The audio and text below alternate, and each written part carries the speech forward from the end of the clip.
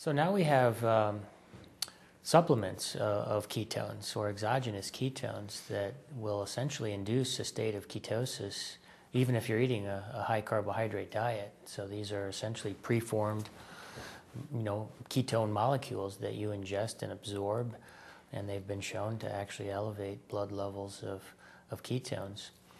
So I'm a bit skeptical that you would be able to achieve the same broad spectrum effects with ketone supplements that you see with keto adaptation from a well-formulated ketogenic diet. Because part of those adaptations are due to the ketones that are present, but a lot of the adaptations are also due to the carb restriction and the lower insulin levels that are really driving a lot of the cellular adaptations. It's a little bit hard to sort those out in a ketogenic diet study, but they're both contributing. And so if you're eating carbs and then taking ketone supplements, you may get some benefit from just having elevated ketones, because we know ketones have signaling properties now, but you're not going to get the benefit of the carbohydrate restriction and the lower insulin.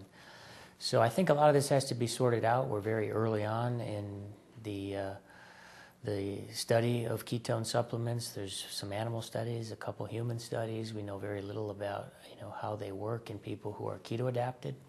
But that's where I think the application may be, is using them as an adjunct to a ketogenic diet, which might permit you to get at higher levels of ketones without being overly restrictive on the diet. It may help in the transition, into a ketogenic diet to help that adaptation period.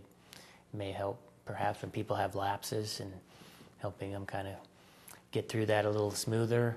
So there's a lot of reasons why I think they could be beneficial. So I think it's a very exciting time now to have these available to us to study. But we have a lot of work to do in terms of sorting out what they do and what they don't do.